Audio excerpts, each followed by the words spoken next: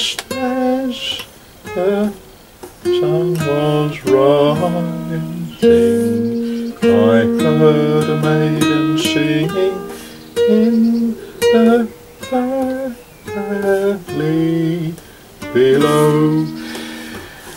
Well, I'm probably never going to be a brilliant guitarist, singer or whatever. But yeah, early one morning, just as the sun was rising, I can't hear a young maiden singing in the valley below, but I can hear pigeons, doves calling each other, calling out that it's Sunday morning, and if they look on Harry Faber's workshop roof they will find cornflakes. Well, it's early morning. It's too early to start making too much noise, and it's a good time to contemplate, good time to stop and think. And my thoughts this morning revolve around a question that a younger man asked his father. I said, "Are we English?" Now, I'm English. My father was English, his father was English, my mother was English, her father was English. So I'm English. And I don't know, does that mean anything? Is it important? And if we look at how the English people are made up, you'll find that actually English is almost a fiction. The islands that now are England, Scotland, Northern Ireland, Wales, they used to be inhabited by Celtic people, and then along came the Romans, who brought with them the legions who invaded and displaced a lot of the ancient British people. And after the Romans went, there were Vikings and Saxons and Normans and Jutes from Jutland that invaded these islands, brought with them their bloodlines, their traditions, their mythology.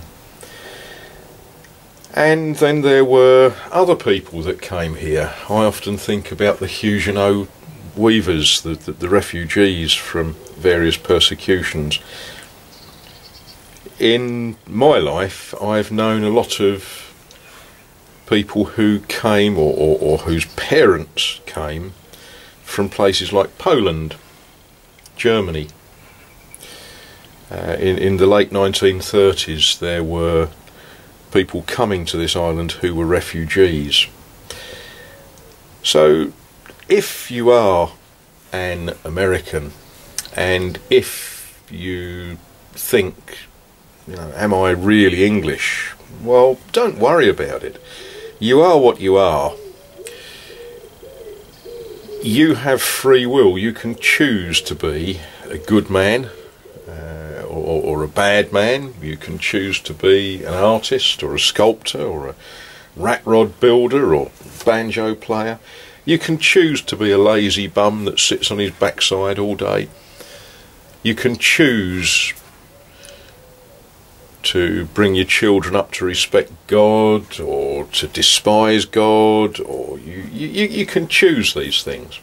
And really, the nationality that your passport says you are is only relevant when it comes to what government you pay tax to. I've known people from all over the world. Some of them are good and decent people, some of them aren't. The accident of their being born in London or Lagos or Los Angeles was outside their control. What they are today is entirely within their control. So there we are, that's philosophy on a Sunday morning. Sundays are a good day to stop and think about philosophy and what you are and what you want to be.